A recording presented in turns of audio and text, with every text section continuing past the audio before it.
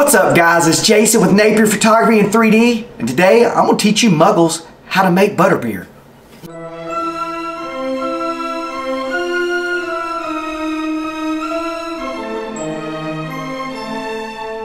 So, for all of you guys that are in the know, butterbeer is probably the most amazing thing. If you've gone to Universal Studios and you've gone to the Wizarding World of Harry Potter and you've had butterbeer, you know exactly what I'm talking about. But for those of you that love the books and you've seen it on TV and you've watched them drink the butterbeer and you're thinking, oh my gosh, I wonder what that tastes like. It sounds kind of interesting. Let me first go ahead and tell you guys, butterbeer is non-alcoholic. I think they have an alcoholic version, but that's not what we're doing today. So I have a recipe that I developed, and it's based off of, I hate to say it, I'm pretty guilty of at least having 2 butterbeers a day at Universal. And so between myself, my son, and my wife, we are pretty much connoisseurs of butterbeer. Now, at the park, we go and we usually get one in the morning and one in the evening. And I don't know, after a while you get on the internet and you look at how people make butterbeer, and I thought, I think I can really come up with a really cool recipe and it's going to taste pretty much like it. So after many trials, I have come up with a surefire, as close as you can get to butterbeer. So if you're in love with the Harry Potter series and you want to try butterbeer, but you're not going to be going to Universal Studios anytime soon, you're going to absolutely love this. It's really simple. Anybody can do it, and you can kind of vary the recipe up. But let me just first show you just a little bitty video of what it looks like when you go to the park and they make your butterbeer. So roll the B-roll.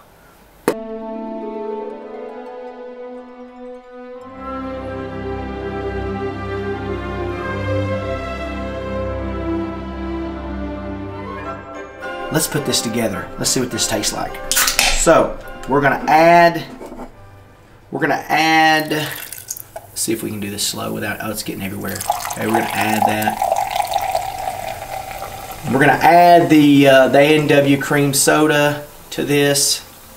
Okay, we're gonna add that. Oh, that's gonna be so good. So there is your A&W cream soda. You're gonna take your Smucker's Sundae syrup, butterscotch. This is the money maker. You're gonna add this in, okay? Now see, I'm not being, if you guys can see, I'm just adding it on here, okay? And you can add as much as you want. I want mine to be nice and yummy because the more butterscotch, the better it tastes. Oh, it's so good. So you add that, put that here. All right, see that? You don't want it to be too fizzy. You want it to kind of just sit in there. Now, right now mine's at the bottom. So what you're gonna wanna do is take a spoon and lightly stir that up. Oh, Merlin's beard, it's like magic. All right, so enough magic. You muggles can't handle my magic. Oh, real quick, let's talk about something. Check out this. If you didn't see it in my other video, this is my Gryffindor shirt that I bought this last time we were at Universal, and a couple times ago, let that focus, check out my Gryffindor hat. What? Pretty cool. All right, let's go back to this. So we're going to take our spoon and we're going to stir in that butterscotch. We don't want it to get too crazy fizzy, so we're going to add that and we're just going to mix it in like so. Okay, now we're going to get this like this. Then you're going to get your bowl and you're going to add the heavy whipped cream with the butterscotch toffee. So once you've got that mixed, you're going to need a bowl to put your heavy whipping cream in. And so I just realized I don't have a bowl. If only I had a bowl. Accio magic. Yeah!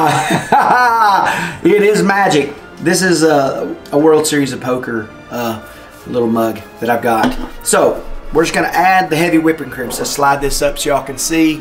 And I'm just using this as a bowl. You could do this in a smaller bowl. But you're going to add, so can y'all see that being added? I'm not going to do a crazy amount because I'm just adding this to mine. You want to do it to enough. You want to do it to enough to where you have enough for your drink. And then add the syrup. So you're going to add the syrup.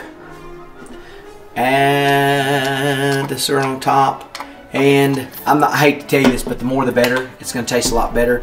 And you're just going to, obviously with a whisk, you're going to do this, you're going to whisk this in until it's nice and frothy. Until it's really, really frothy and thick.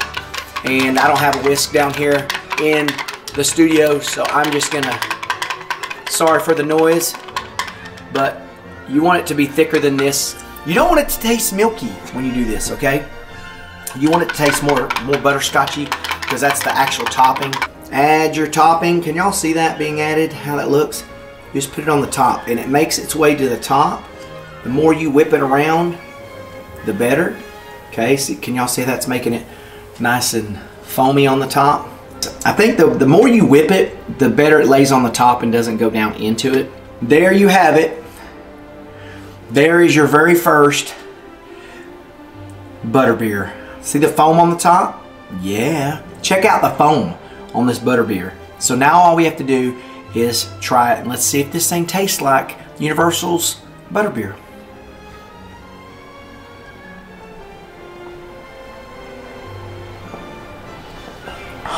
Merlin's Beard, your butterbeer is amazing. I gotta say, guys, my butterbeer is amazing. I mean, Universal's is really good, but I have to tell you, I'm pretty daggone close. This is pretty close. I mean, I know this is you know, this is something I made from home, but I gotta say it's pretty good.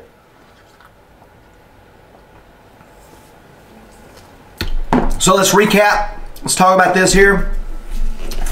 Let's recap. So, super easy. All you need, A&W cream soda, something to put it in, some butterscotch syrup, heavy whipping cream.